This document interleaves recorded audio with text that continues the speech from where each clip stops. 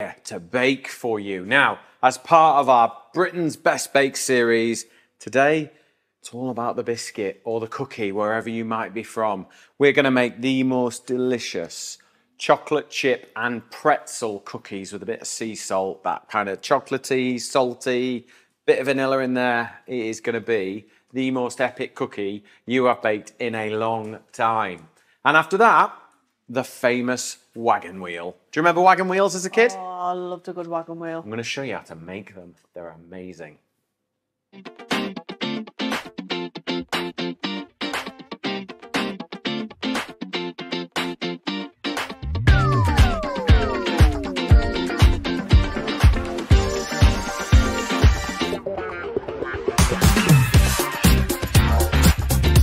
Right, let's get started with the chocolate chip cookie. Now, if you go on Instagram and stuff like that, there are a lot of cookie recipes and there are a lot that claim to be the best. Now, what I've done is I've done lots of research. We've tasted a few, haven't we? Yeah. We've made a few, we've broadcast them, but then I went and fiddled again and I made my last cookie recipe just that bit better. And even Tom, my 11-year-old, thinks these ones are epic. And that is to quote an 11-year-old. So here goes. Right, you start with 225 grams of room temperature salted butter.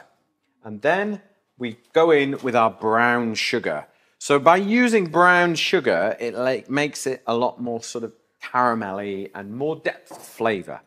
So it's not just sweet, okay? And what we've got to do is we've got to blend the sugar and the butter together to amalgamate it before we add our vanilla. So, electric mixer. Take your time with this. If you were to go and make yourself a cup of tea and drink it while you were doing this, that's okay. You can take your time because you want the sugar to dissolve into the butter and be nice and light and fluffy before you incorporate anything into it. There are a few little key fundamental rules to follow when making cookies, whether it's this recipe or anybody else's. Cream the butter and sugar together really well.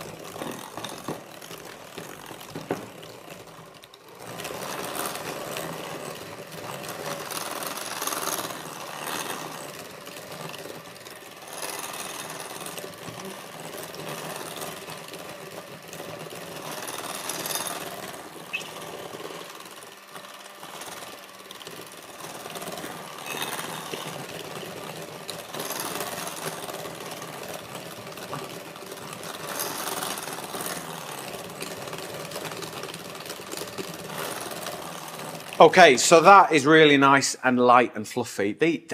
I absolutely love these cordless KitchenAid electric mixers. They always remind me, do you remember that scene in Bake Off one year where Louis Traiano had two going at once, bless him, God rest him, he's not with us anymore.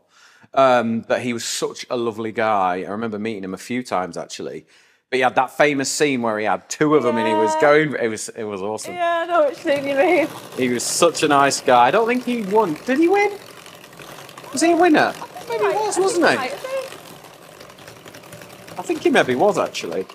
Right, so, just there we go. Right, so sugar and butter, nice, light and fluffy. Then we add our vanilla in, okay? Vanilla is sort of secondary flavour, but it adds that depth within the biscuit. And then large free-range egg, room temperature, okay?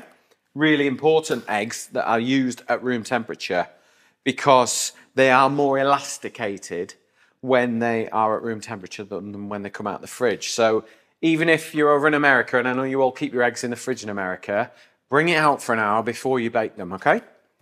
So let's work that in so that we then end up with another amalgamation of flavours.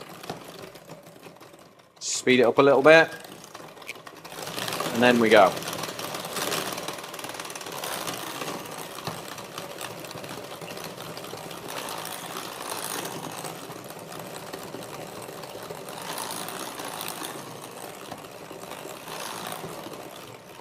There we go. Now remember, if you want any of the recipes from this series or any of the series that we've done, just type free book into the comments below. It will launch into Facebook Messenger, follow the instructions and you will get the most amazing PDF free cookery book. All right, so type away. Okay, so a little bit of salt in there because salt and chocolate work really well together. And I know we've used this salted butter, but I've made a slight adjustment there. So if you only have unsalted butter, just up the salt a little bit. I don't really agree with unsalted butter. It seems a bit odd to me, bit of a waste of time. Strong bread flour for these cookies, not plain, not all-purpose, and not self-raising, okay? Strong bread flour, straight in. Why do you use strong? That little bit of gluten, slightly higher gluten content and strength in the flour helps make for a better cookie. Yeah. There are a few recipes out there that go for it and suggest to use it. And I've done both ways, and this makes it kind of gives it a bit more structure and a bit more bite and a bit more, I don't know. Oomph. Yeah, oomph. Good word. Emily and I have a rule in our office. Only use words that you can spell. OOMPH. Double O? Isn't it UMF? P? Oomph. Oomph. We can't even use that word. Oh, well, oomph. I don't know. Somebody tell me. Type me in the comments. How do you spell oomph? I'd love to know. Oh, how many versions are we going to get now? Right, half a teaspoon of baking powder. Half a teaspoon of bicarb. And this will help sort of give it a little bit of lift and a little bit of spread. If you don't put any bicarb in your mixture, the cookies won't spread at all. They just kind of hold in the shape that you mould them into. In with good dark chocolate. Here you go, Emily. I know you like a bit of dark, don't you? Yeah. In with a few cornflake crumbs, just because I like that. And it gives it a bit more crunch. And if anyone's seen my Milk Bar inspired cookie recipe, ground up cornflakes are an amazing addition to your cookie mix. And then pretzels, salted pretzels with dark chocolate. It's a combo, it's out there. But what I'm going to do is I'm just going to save a few to put on the top, not that many. And I don't want the bits, a few broken ones there, Booths, come on. And then in with the rest of our pretzels, okay? Now, do not overmix at this point. You've had your chance to mix, all right? You've beaten the sugar and the butter together. You've incorporated the eggs. Now you've added the flour. We need to be gentle, okay? So slowest speed. And just bring the ingredients together. Big chocolate buttons, just let them break up. There's nothing worse than tiny little bits of chocolate. You can have a cookie, use big chocolate buttons or chunks, all right? If you wanted to, obviously, if you like a chocolate cookie, yeah, can you take a bit of flour out and swap it for cocoa powder? Yes, but you will find it probably needs a tiny bit of milk because cocoa powder sucks the moisture out of things. And you've got to be really careful. So you might add a touch more vanilla or maybe a little bit of water in with your vanilla or milk. Yeah. Just like a tablespoon. If you add a tablespoon of cocoa powder, add a tablespoon of milk. And that should bring the two together. So. But there is plenty of chocolate in here. I haven't done it actually with pretzels and sort of double chocolate.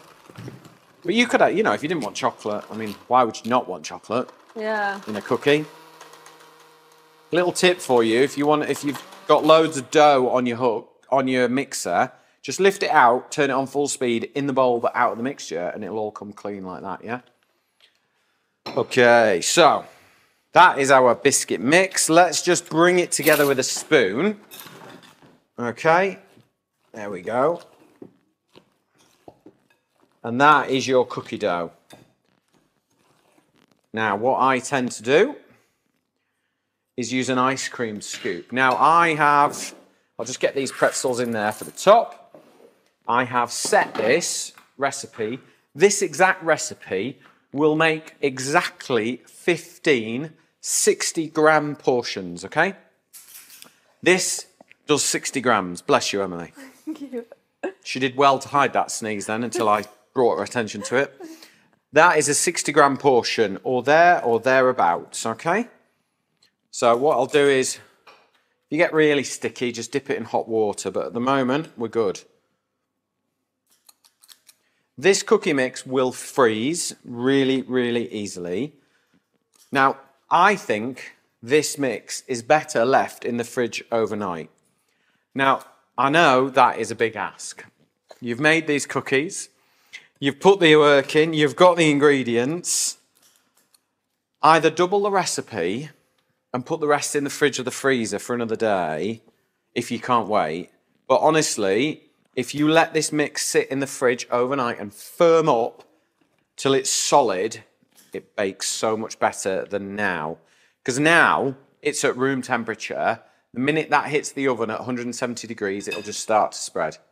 Whereas if you fridge it and set it, it's colder then, and it takes longer for the cookie to spread, so that you end up with a better shape. You get a bit more depth, it doesn't spread too much, and it just generally all round better. But I fully appreciate it's quite hard to wait. When you've made these cookies, you kind of want them, don't you? You almost need to make them before you go to work, and they can set in the fridge for longer. Yeah, you got to make them before you want them, I'm afraid. Yeah. Preempting the taste. Yeah, preempt. I mean, when would you not want a chocolate chip cookie, basically? So you're always going to want them. So basically, get them in the freezer, get them made in advance, and you're there. It means you can have two because you were waiting for them for the first one. Double up, you see. Look, there you go. There's 15 there. Just wash my hands.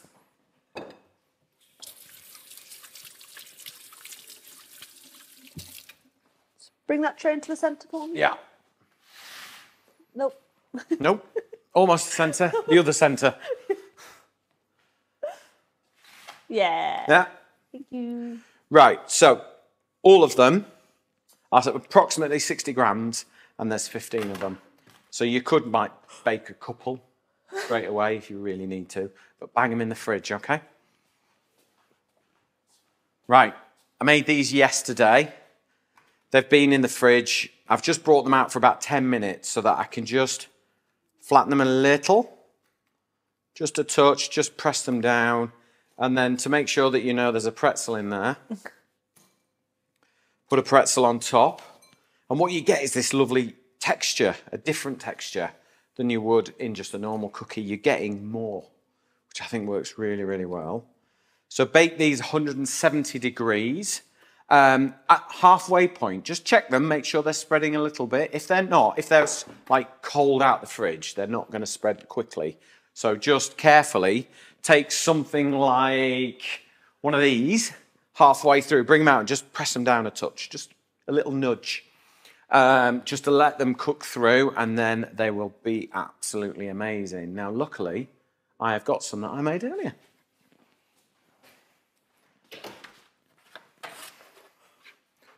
Right, these ones, already baked. Kitchen smells amazing.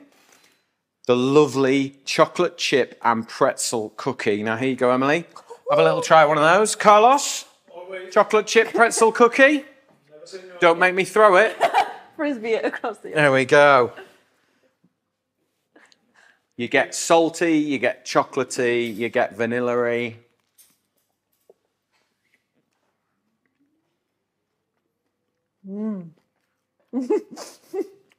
It's a good cookie. A very good cookie. There's some left there for when the kids get back from school. If there's any. While we continue to test these for you, this is how you make homemade wagon wheels. Homemade wagon wheels, what a treat. First thing you need to do is place your room temperature butter and sugar into a mixing bowl and cream together using an electric whisk. That way it gets nice and light, fluffy. Add in your free-range egg and your flour. Sieve till it gets all the lumps. Sieve the flour straight into the bowl and back in with the electric mixer. Once you've got a nice crumbly texture, transfer to the worktop, use your hands and compress the dough and roll into a sausage shape. Chill the dough and then slice into 1/2 centimeter discs. Place them on baking mat and bake in the oven. Once the biscuits are baked, melt your marshmallow and water in a shallow pan and pipe onto half of the biscuits. Add some jam into the center. I'm using raspberry, and then top with the remaining half of the biscuits. Now they're all sandwiched together. They're nearly a wagon wheel. Cover in melted dark chocolate. Spend some time, completely encase them so that they're airtight. Everything is coated in 70% dark chocolate. Then use a palette knife and just press the chocolate over the top, and it'll help seal it so that you have the most delicious dark chocolate and raspberry jam wagon wheels. How good do those wagon wheels look? And now I know you want to get in the kitchen and bake both of these recipes. But thank you very much for watching, and I will see you on the next episode.